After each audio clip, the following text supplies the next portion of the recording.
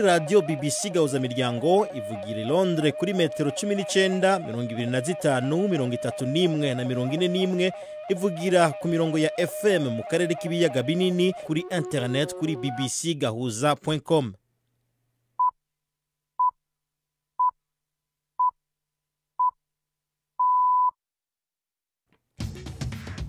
Ubu ni saa 10 n'igice ku saha mpuzamakungu ya GMT, isaha 12 n'igice mu Rwanda no mu Burundi. Muri studio muri kumwe na Robert Patrick Misigaro.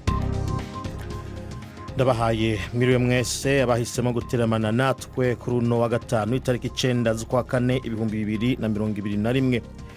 Umuganwa Philip Duke wa Edinburgh, umugabo w'umwamikazi w'Ubwongereza, yajyamiye ukuboko kw'abagabo mu gitondo cy'uno munsi afise imyaka 99. Muri ano makuru yihariye turagaruka ku byaranze ubuzima bw'uyu muganwa wa mbere. Yaramaze imyaka myinshi nk'umufasha w'umwamikazi muri kahise ku Bwongereza. Ubutumwa bwo guhoza umuryango w'ubwami hamwe n'igihugu cy'Ubwongereza bubandanya gushika buvuye hirya no hino ku isi. Muri ano makuru ndabandi kumwe na Jacques Nitegeka, akaba ari karakorera muhira mu ntumbero kwirinda coronavirus.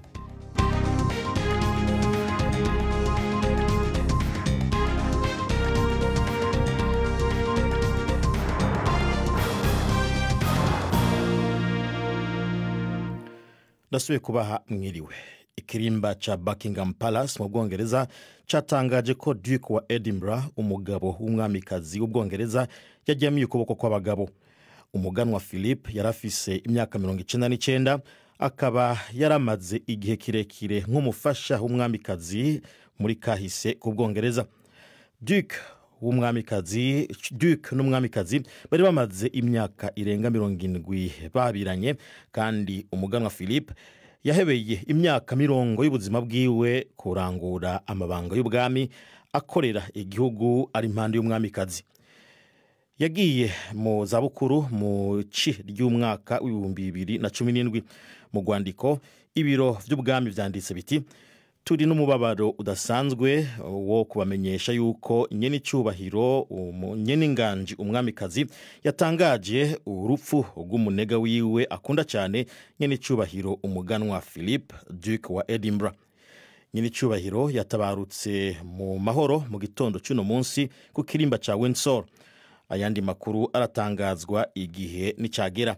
Umuryango w'ubwami wifatanije n'abantu hirya no hino ku isi mu kugandarira umuhisi.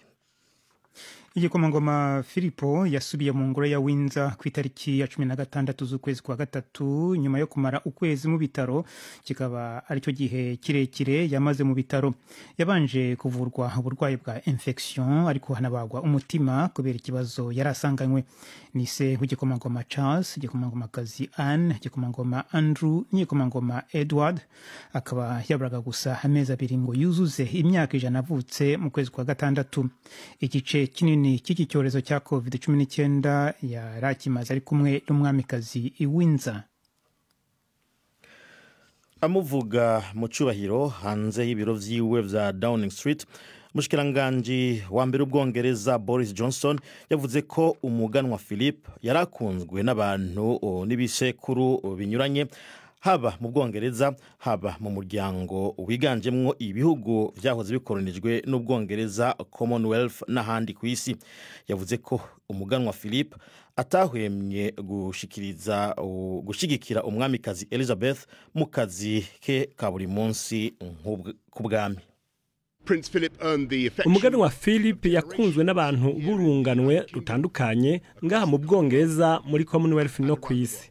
Yabaye umugabo w'umwamikazi wa mbere arambye cyane muri kahise. Umwe mu bantu ba nyuma bari bakiriho bagwanye mu ntambara ya kabiri y'isi muri Cape Matapan, aho yahayagijwe ku butwari, hamwe no mu gitero ca Sicile aho yakijije ubwato bwiwe kubera ubwenge bwiwe bwihuta.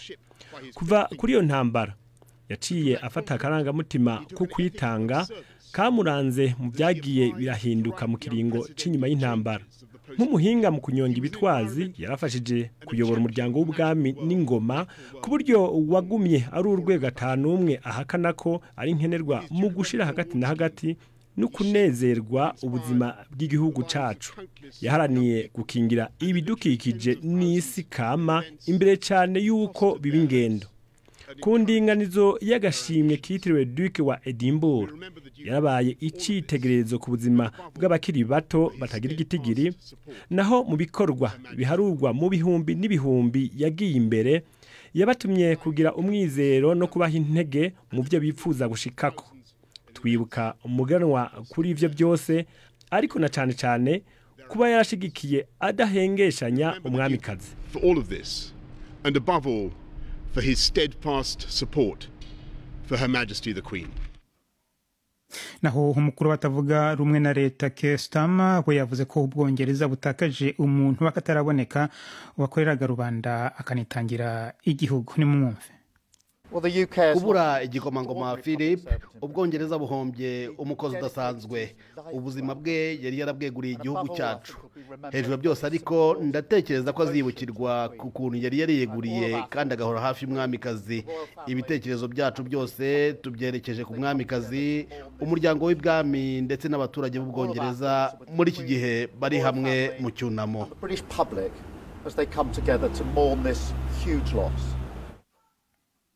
Naho umuyobozi w'igihugu cya Ecosse kimwe mu bigize ubwami bw'Ubwongereza Nicola Sturgeon yavuze ko iyo nkuru y'incamugongo yamuteye agahinda.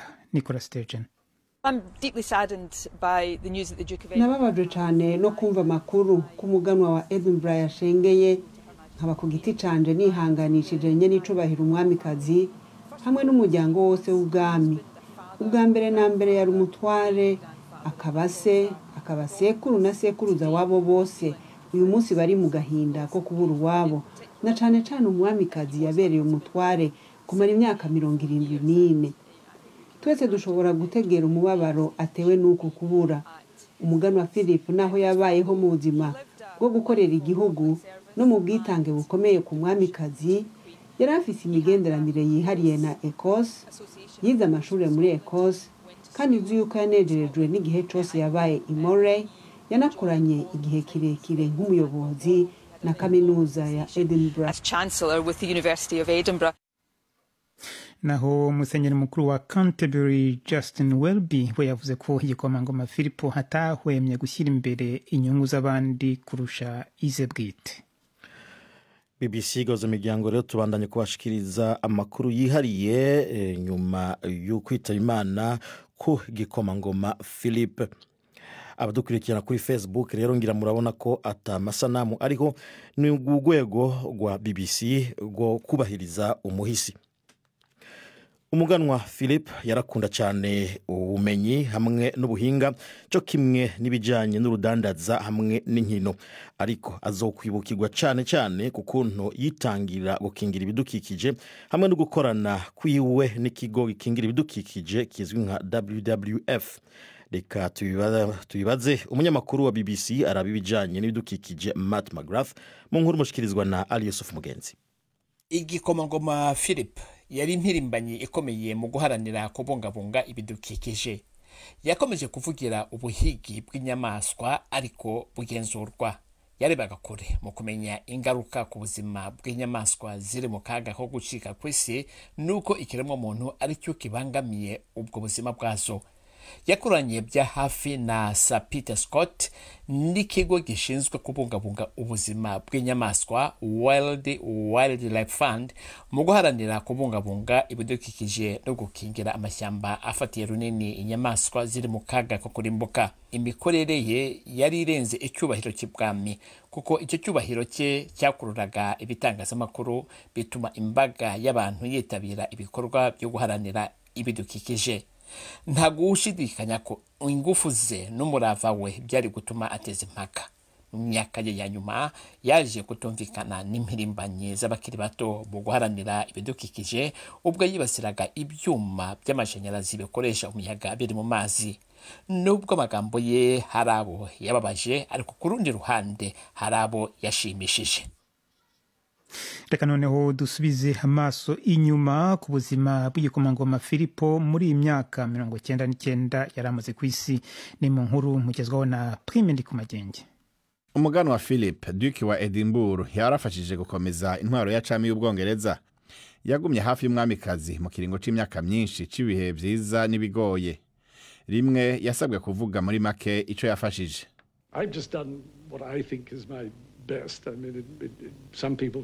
Nakoze gushikaho nibaza ko ariho nashobora kugeza.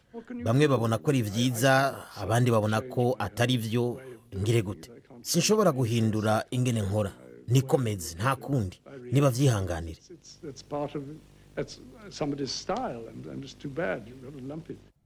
Philip yavukiye mu izinga ry'Ubugiriki rya Corfu mu kwa gatandatu mu 1921. Umuryango wiwe wari wangajwe, hanyuma abavyeyi biwe bamaze kuvana acarerwa n'inshuti acaja kwiga mu ishure ry'indaro ryo muri Ecosse rya Cordonstone. Mu gihe c'intambara yarakoze mu ngabo zo mu mazi. Igihe ca mbere gikomeye co guhura n'umuganwakazi Elizabeth ni mu 1939. Baciye bubakana inyuma y'imyaka 8.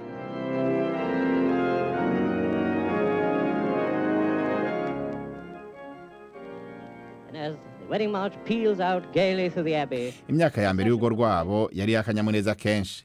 Philip yagumye atera imbere mu mwuga wiwe wa gisirikare, ariko ntiwatevye. Umwe mu bagenzi ba Philip yavuze yuko mu kwezi kwa kabiri mu 1952 igihe yamenye yuko Elizabeth agiye ku ngoma, ko uwo muganwa yari akiri muto yaciye amera nk'uko umengo isi yose yari imuguyeko. Yari umugabo w'umwamikazi ari ku ngoma, ariko atakibanza kizwi muri izo nshingiro afise, kandi umwuga wiwe yabonamwo kazoza wari wahagaze udatevye. Philip bwa mbere ntivyashotse bimworohera. Yashize inguvu ziwe ku bibazo by'ibidukikije. Imwe mu ntererano yaramvye n'agashimwe kitiriwe Duke wa Edinburgh kahaye bakiri bato ibihumbi n'ibihumbi uburyo bwo gukwiragira imihingo no guhangana n'ibibazo bagenda barahura. Nyene uwo mugambi yavuze yuko imiyaga itahindutse haba mu nzira nziza canke mbi muri iyo myaka. Iyo umugwi w'abakiri bato ushitse, abantu bose baca bavuga ngo ewe Mana yanje, abakiri bato ntiboroshe, bose basigaye ari imborego. Sivyo, n'umugwi w'abakurikira imideri y'intambo za rock mu myaka iheze. Hari naho nawe wabiciyemwo, ntawe ubizi. Abantu barahinduka bakigenza neza iyo bakuze. Kuba Philip yari umuntu ashaka kuvuga adudurira ko rimwe na rimwe hari abo vyababaza. Abamunegura avuga yuko atarazi gutora ijambo ribereye bigatuma ahubuka. Kimwe mu bihe ivyo vyashitse hari mu rugendo mu Bushinwa ari kumwe n'umwamikazi mu 1986. Yabwiye abanyeshuri b'Abongereza biga yati, nimwamara ngaho igihe kinini amaso yanyu azomera nk'ay'Abashinwa.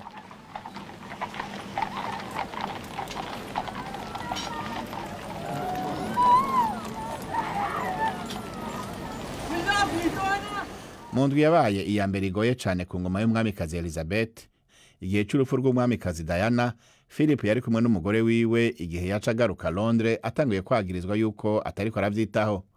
Mu kwa gatandatu mu 2011 igihe yakwiza imyaka 90 y'amavuko, yemeye yuko imyaka imujanye. Yabwiye BBC yuko yagabanije ivyo ategerezwa gukora kuko ari vyiza kubivamwo imbere yuko ushikira itariki yawe yo guta igihe.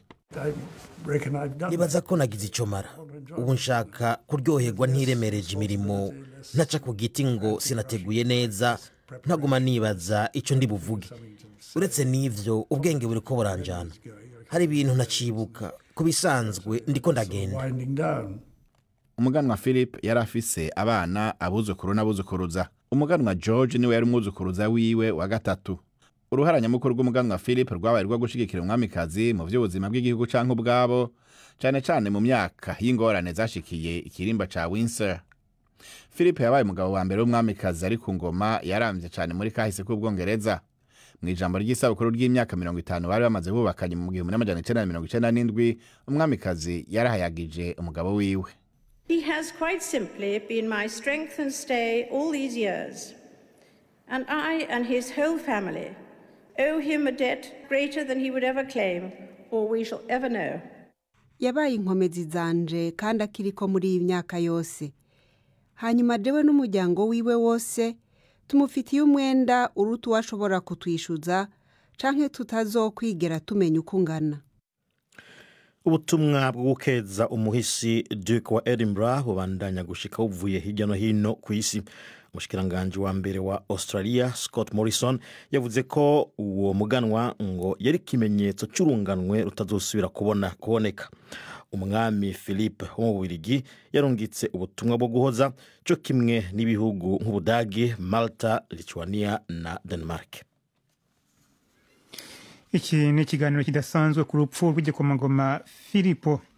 Reka noneho twumve uko umwuka wifashe mu gihugu hano mu Bwongereza imbere nyuma y'inkuru y'urupfu rwe. Mugenzi wanjye Prudence Ngiyumva yabikurikiranye, turi kumwe nawe muri aya makuru. Prudence, byifashe gute? Jacques, kuva inkuru y'urupfu rwa Duke wa Edinburgh Philip yatangazwa n'ibwami ahahinga saa sita n'igice ku isaha hano mu Bwongereza, usibye abategetsi batandukanye hano mu Bwongereza ndetse no ku isi hose n'abaturage basanzwe bagiye ibwami ahazwe nka Buckingham Palace gushyira indabo ku marembo ya Buckingham. Ariko rero nyine ku rupfu rubaye mu gihe cy'icyorezo cya coronavirus, ibwami basabye abantu kwitwararika no kudaterana ari benshi, ahubwo bagashishikariza abantu gutanga ubutumwa bw'akababaro binyuze mu buryo bw'ikoranabuhanga, cyangwa se babashaka kubyerekana ko bababajwe n'urupfu rwe bagatanga intwererano ku miryango ifasha abari mu kaga, izwi mu rurimi rw'icyongereza nka charities. Royal Standard rero ibendera ry'ingoma y'ubwami n'ibendera ubundi rizamurwa gusa iyo umwamikazi Elizabeth wa kabiri ari mu ngoro, ubu rizamuye kugera hagati mu kimenyetso cy'icyunamo. Hanyuma ku bijyanye n'imihango yo kumushyingura ho hari icyari cyatangazwa? Byatangajwe n'ibwami ko murambo wa Philip uzaruhukirizwa hitwa Windsor Castle, ni imwe mu ngoro z'ubwami ziri ahantu hatandukanye mu gihugu. Azashyingurwa muri chapelle yitwa St George. Ariko rero ntabwo itariki n'umunsi azashyingurwa biratangazwa, gusa tuzi ko nk'uko byatangajwe n'ubwami ntabwo azashyingurwa mu muhango wo ku rwego rwo hejuru uteguwe na leta, bya bindi bizwi mu ndimi z'amahanga nka state funeral, nk'uko byari bimenyero ku bantu b'abanyacyubahiro bakomeye. Ibi ubwami bwavuze ko ari icyifuzo yifuje mbere yo gupfa, ntabwo ngo yashakaga ko bizaba ibintu biremereye cyane. Kandi rero ibwami banasabye abantu kutagerageza kujya muri iyi mihango yo kumusezeraho kubera ko ngo igihugu kigihanganye no kurwanya COVID-19. Hagati aho ariko rero ibendera ry'Ubwongereza naryo rikazaba rizakomeza kuzamurwa by'igice kugeza igihe azaba yashyinguriwe ni ku nyubako zose za guverinoma, kugeza umunsi wa mbere saa 2 za mu gitondo amaze gushyingurwa. Andi makuru rero arambuye ndetse n'ishyingurwa rye n'igihe bizabera bikaba bizatangazwa na Buckingham Palace.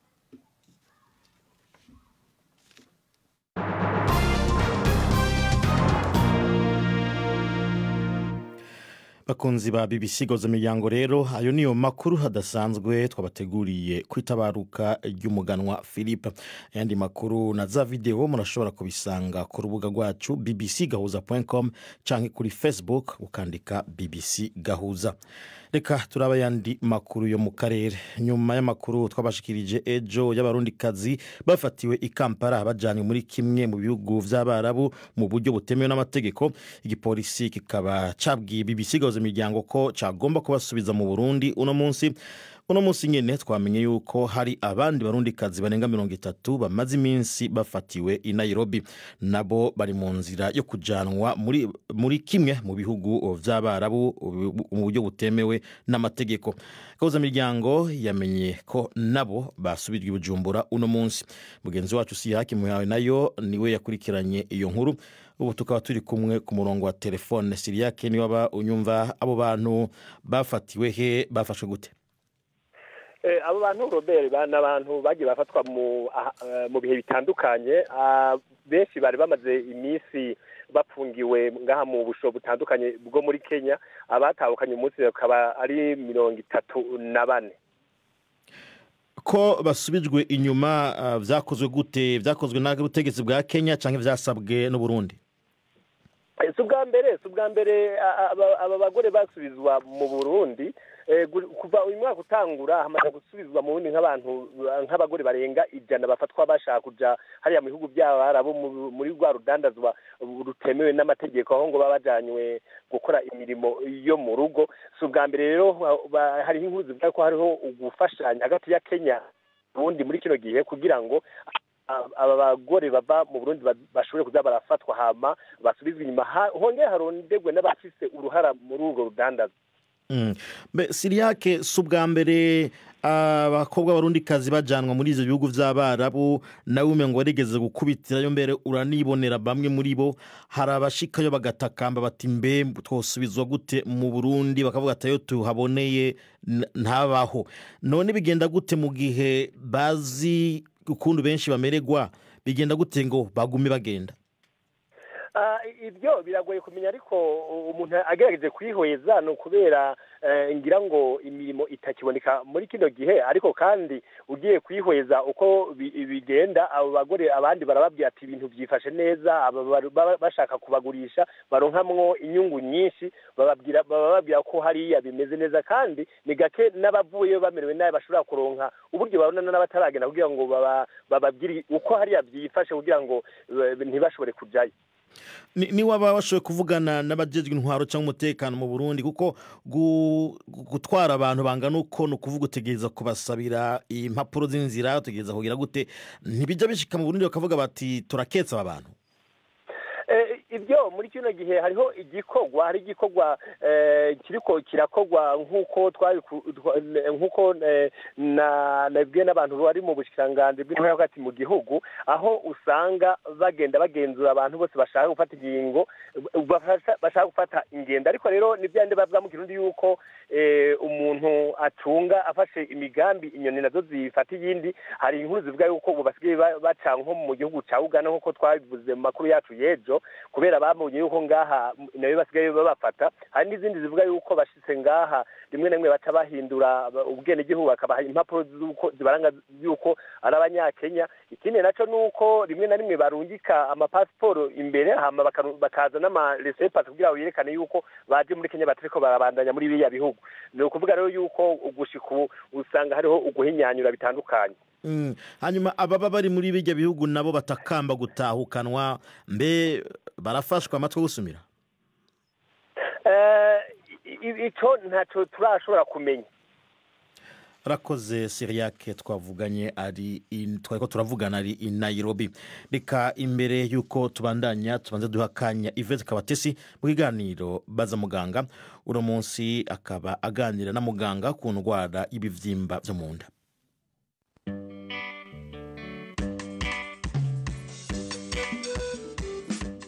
Mwiriho neza indwara y'ibibyimba byo mu nda bita adenomyose nimwe mu zikunze kwibasira abagore muganga Alphonse Butoyi aratubwira uko iteye adenomyosis ni indwara ifata muri nyababyeyi ubundi nyababyeyi igira ibice bitatu hari agace k'inyuma k'agahu gato gapfuka inyama ya nyababyeyi muri rusange bita sereuse hakabaho n'igice kinini ariyo nyama nyayo yitwa myometre n'akandi gace noneho kajyamo umwana ari nako kavamo imihango bita endometre ako gace ka endometrium hari igihe kayoba niko nabivuga uduce twako tukaba twajya muri iyo nyama nini ari cyo gice kinini kigize nyababyeyi myometre icyo gihe rero mu gihe umugore ajya mu mihango nako kitwara nkaho akari mu mihango mbese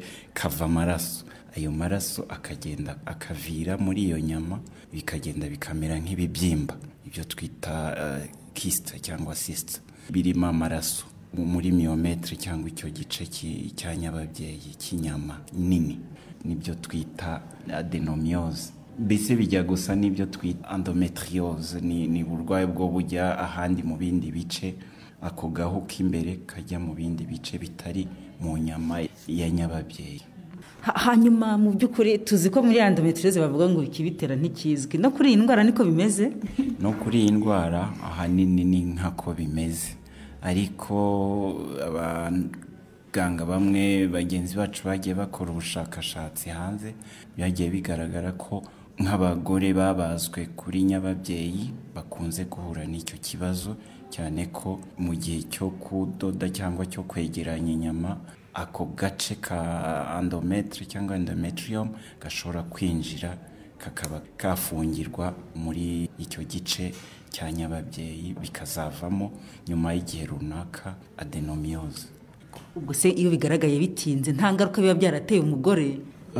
Kubo bigaragara hakiri kare bishobora kubatera ibibazo bya mbere ni uguhora bababara mu gihe cy'imihango na nyuma yaho gato akagira ububabare budasanzwe.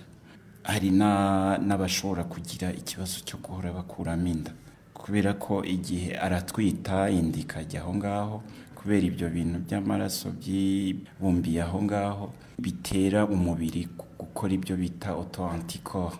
Ni nk'ubutabire buba mu mubiri bitewe n'ibyo bintu, umubiri ugasa naho wirukana inda, ugasa naho urwana n'inda irimo, inda ikaba yavamo. Niyo mpamvu kenshi dukunze no kubishakisha ku bagore bagira ikibazo cyo guhora bakuramo inda igihe kirekire.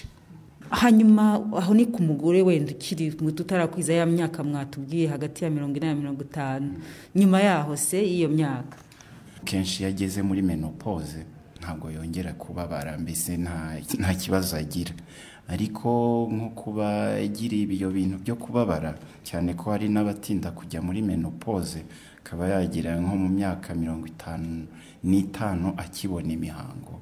Abo kenshi hari imiti myinshi tubaha, ushobora kubaha imiti ya za progesterone yo kugabanya igihe cy'imisemburo ya progesterone kugira ngo idatuma imihango iba myinshi ikamubabaza, cyangwa tukaba twanayihagarika dukoresheje ibyo bita agonist za RH mu gihe runaka cy'ukwezi, amezi 2-3, cyangwa tukakora ibyo bita thermocoagulation, cyangwa tukinjira ahari ibyo bibazo muri myometre tukaba twahashiririza. Ibyo ni uburyo bumwe bukoreshwa kugira ngo dufashe umugore kugira ubuzima buzira umuze, adahora babara mu gihe cy'imihango. Hanyuma izi ndwara zifata abagore izihoraho nk'izi ngizi bavuga ko zikunda kwibasira cyane imibereho y'umugore ya buri munsi, no kuri iyi nuko nguko. Navuga ko nabyo bimwangiriza ubuzima bwe kubera ko ahora ahangayitse ko najya mu mihango ari bubabare. Abenshi ni nabyo bakurizamo gusiba mu kazi. Nababwira ko igihe cyose ubyirutse ugira imihango ikubabaza ugomba kwihutira kujya kwa muganga, cyane cyane ko nka adenomyose ni indwara igaragara bitinze muri za 40-50. Icyo gihe byibuze dushobora gutinza ingaruka zaterwa n'iyo adenomyose. Ntabwo wakwiyicarira mu rugo ngo wicecekere ko nta kibazo, ko bishobora kukuviramo ingaruka mbi arizo z'ubugumba. Muganga Alphonse Butoyi wadusobanuriraga kuri imwe mu ndwara z'ibibyimba zifata abagore. Twibutse ko dukomeza kwakira ibibazo i Kigali n'ugasanuka amabaruwa 2790. Email nayo ni bazamuganga@gmail.com. Muramukeho. Urakoze Yvette Kabatesi na muganga mwaganiraga muri icyo kiganiro cyabaza muganga ku bibyimba byo munda.